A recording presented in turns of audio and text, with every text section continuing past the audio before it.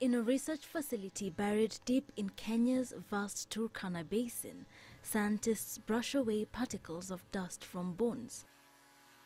It's hard, painstaking work, but with time the layers of dust melt away to reveal the treasures beneath. These are human fossils, the remains of mankind buried deep in the ground, some for millions of years.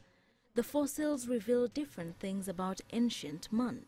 The oldest ones show how mankind evolved, when he discovered fire and started to cook, or when he began to make stone weapons.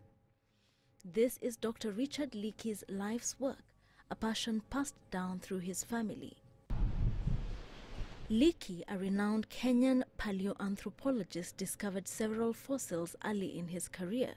While several remains have been discovered in other parts of Kenya, he focused his study on the semi-arid Turkana region.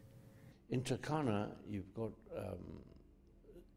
an extraordinary opportunity to find things, because as the Rift Valley formed around the lake, and the lake is sitting in the bottom of it, various strata have been exposed that have produced fossil record of animals, of plants, and of climate, as well as early humans. And the early human remains from Turkana span a period from about 4.5 million years to the present time.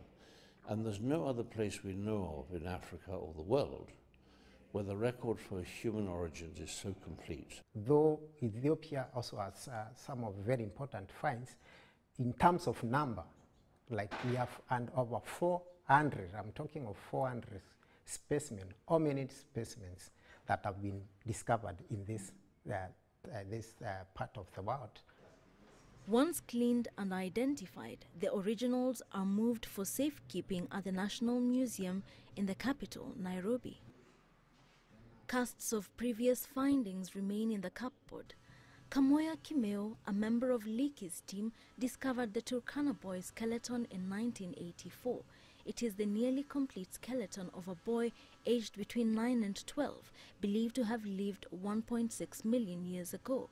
Such findings reinforce Leakey's belief that Africa is the cradle of mankind. What I think now is clear, that irrespective of where you're from, or where you think you're from, whether you're Chinese or Indian or Brazilian or from South America or from the Arctic Circle, the Inuit, everybody has a genetic code that shows they came from Africa. While Turkana may not necessarily be the only or even the earliest cradle of mankind, the abundance of fossils discovered here has led scientists to postulate that mankind began life here and then fanned out across the world.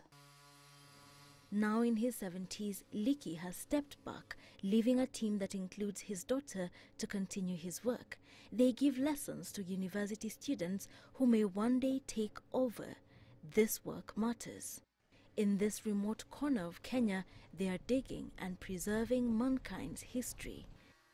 Bulkisa Nyabwa, CGTN, Turkana, Kenya.